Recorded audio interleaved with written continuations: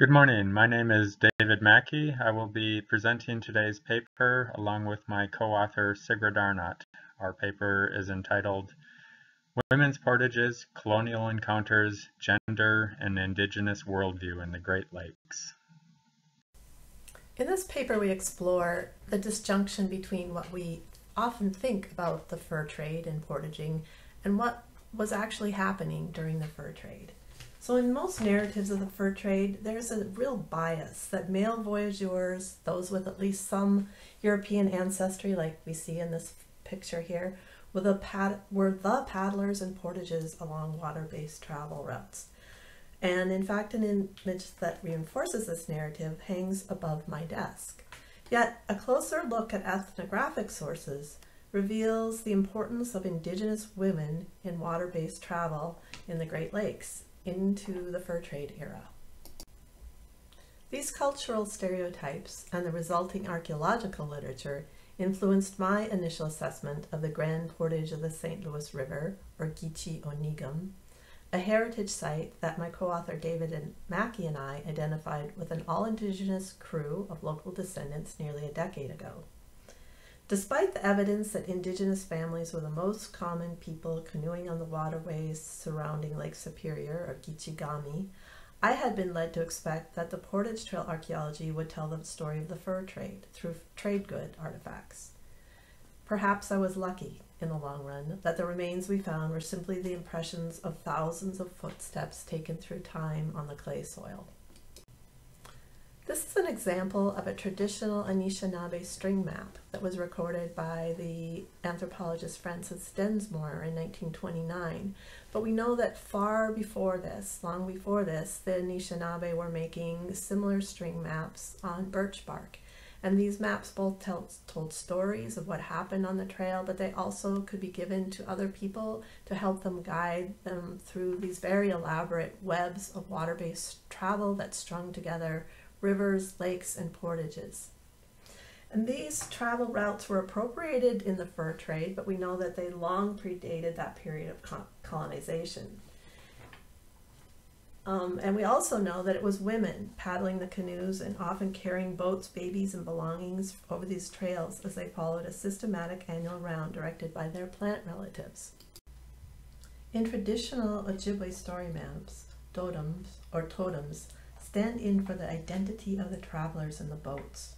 We usually see the father and children with one clan animal shown in the bow and center, with the mother and her unique sign in the stern. And this was seen in the previous map where there was a symbol for the mother in the back and another one for the family in the front. So from these maps, we know that there are women in the stern of all these canoe trips. Here's a map created by Joseph Nicolet in the 1830s. This map depicts the locations of villages, foot trails, and portage routes in the western Lake Superior region. Depicted here using elevation data collected during the Shuttle Radar Topography mission in the year 2000. Here are the major 19th century population centers within the western Lake Superior region, including Sandy Lake, where 400 Anishinaabe were starved to death in 1850 during the U.S. government's failed attempt to ethnically cleanse northwest Wisconsin.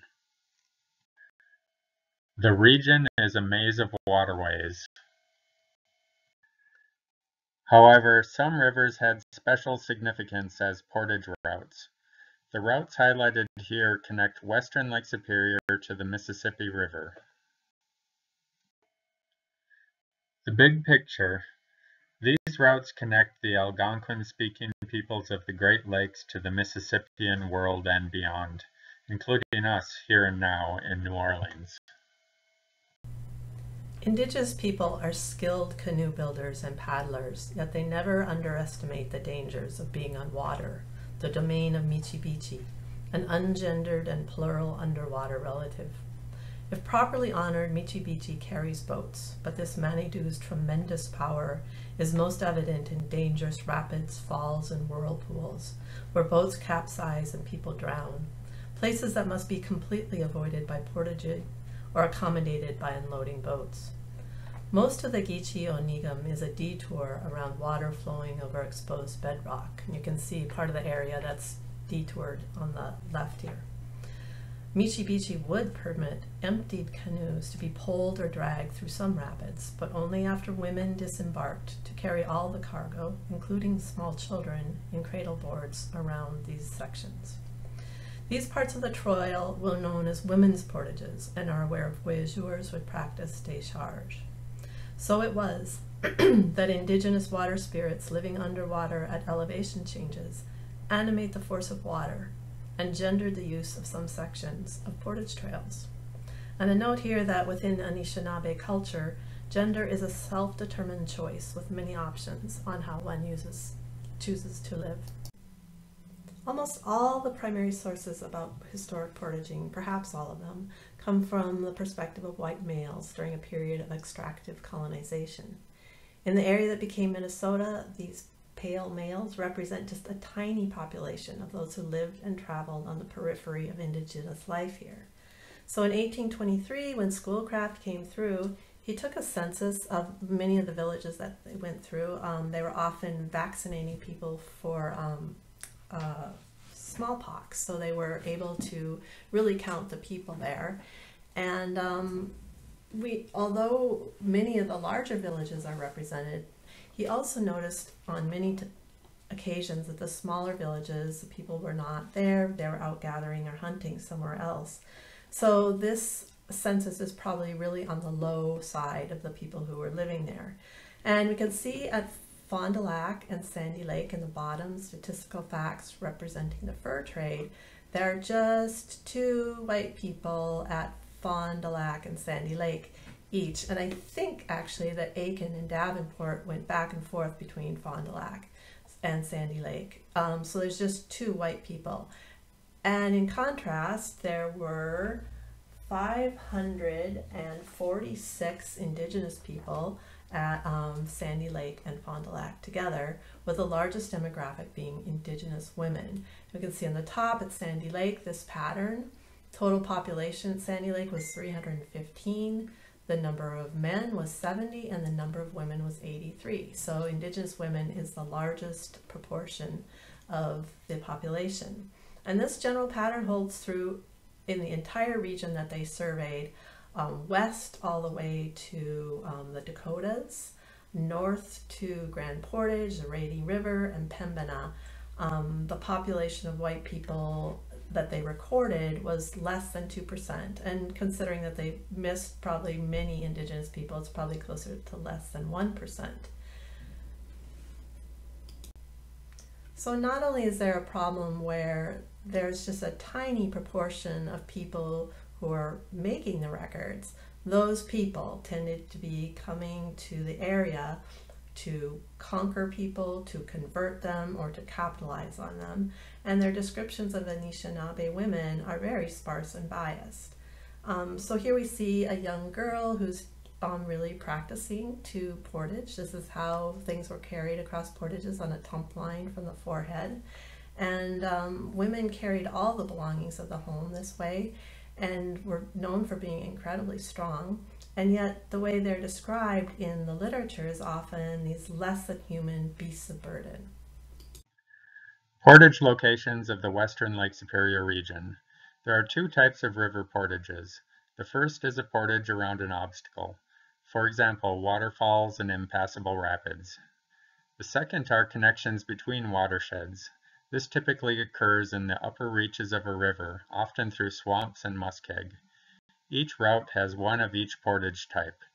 The upper reaches of the Brule and the Savannah rivers had portages that were basically slogs through swamps, while the St. Croix and the St. Louis River each had portages around major whitewater obstacles. Next, we will take a closer look at the Brule and St. Croix River portages. Here is a detail from the 1830s Nicollet map showing the village of Amik, which means beaver, trails, and a women's portage downstream from a succession of rapids. Now we will take a look at Nicollet's depiction of the Grand Portage. Here is a detail of Nicolet's map showing village locations and portage routes around a major whitewater obstacle. And here is the location of the Grand Portage as mapped by our team in 2014 using a combination of LiDAR analysis, field survey, and historic document analysis. This portage bypasses waterfalls and rapids where the river encounters a 600-foot change in elevation over the course of some 10 miles. Women's portages are located at the upstream and downstream ends of the route, highlighted in yellow here. The women's portages traverse some of the most rugged terrain of the entire Grand Portage. Many primary sources describing women in more detail record their lives as wives to literate white men, leading to an overemphasis, I believe, in historical literature on women as mediators in social relationships. Worse sometimes, much of the work women did was just invisible to white eyes, even when they needed it for survival. The eyewitness accounts of native life during the fur trade, I believe, can only provide accurate context for archaeologists when viewed through the lens of ethnographic sources from indigenous women themselves, even though much of it is from the reservation period. So as an example, there was a missionary with Schoolcraft's expedition who described women portaging, stating, "Several families keep along in company with us on their way to their summer hunting ground. The woman is often seen with all the materials on her back which makes the Indian's house, and all the articles with which furnish it, such as kettles, wooden ladles, drum, traps, and axes, and on top of it all, the Indian cradle in which is bound her nursing child." Although I love this excerpt for the information it gives about what women did carry, the 20th century Anishinabekwe Nodinans from Mille Lacs provides the real context for their trip. This description of moving camp in June is clearly less about going to, quote, hunting grounds, and more about moving the entire household to the family's summer base camp, where wild rice had been cached the previous fall, and where Juneberries, strawberries, and gooseberries would soon be ripening. And I love this image here because it shows women doing moving house in their canoes. You can see the mats that made up the sides and the birch bark that made the roof. And they're doing this even though they're in a river with logs from the logging period. So it shows how this tradition continued even after the reservation period. At summer camps, women also netted fish and smoked them after catching them in the nettle nets they had made during the winter while men were pursuing game. As Dave will describe, the Anishinaabe families who were on the rivers and portage trails were following their plant and animal relatives in a systematic seasonal round where hunting was just one element of their life. Here is a view of the major portages of the Northwest Passage. The village of Fond du Lac is located just downstream from the Grand Portage at a major fish spawning area where fish were easily netted or speared. This overlay shows the locations of ricing lakes in the region. We can see how the portage trails connect the village of Fond du Lac to the rich resources of the Sandy Lake area.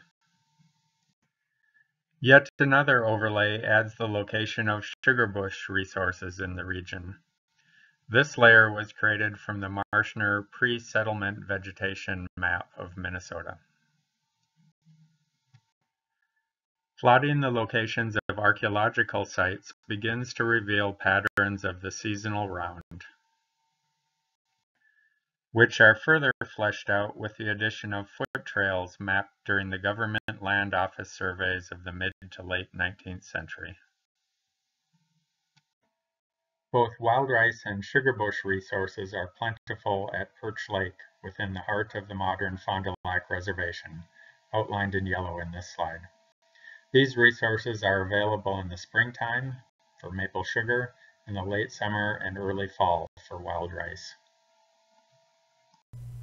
The fur trade had a massive metabolism that was exclusively fueled by calories to move goods along water and over land. Foods from the animal, fish, and plant relatives in Anishinaabe territory supported the fur trade, and only groups of indigenous women were harvesters and processors of the sugar and wild rice that helped people outlive long winters in this region. Metal trade kettles combined with the appetite of the fur trade likely intensified indigenous women's focus on the harvest and processing of maple sugar and manoomin, reinforcing rather than replacing those essential aspects of the ongoing woodland tradition. And here is a quick video showing the continuing use of an historic treaty kettle. Keep on parching, Dave. You're looking good there, man. Bird up. Bird up.